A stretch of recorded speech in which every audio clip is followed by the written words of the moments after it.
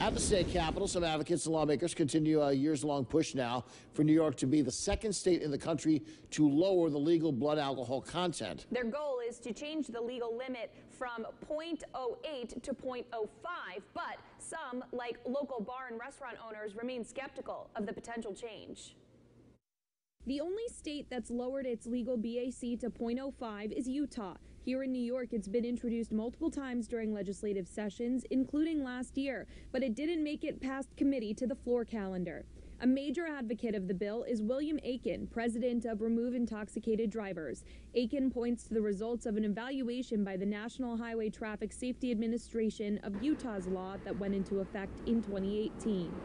That was a 4-year analysis, which was the first time we had a period, a good-sized period to study the results of it.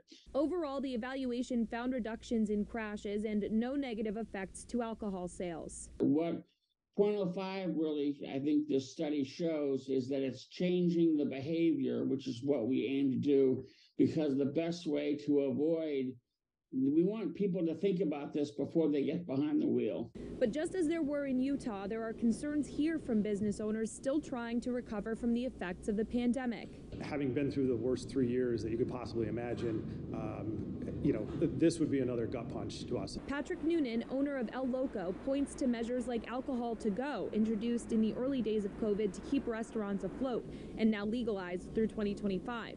He said his bartenders have called Ubers for patrons and do their part to help people get home safely. He understands where proponents of the change are coming from.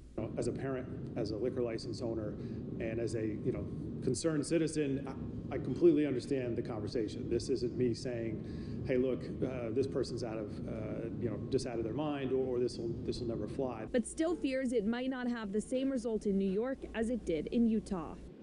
And I'm told legislative sponsors of the bill to lower the legal BAC will come together for a press conference at the state capitol next week. We'll keep you posted on that.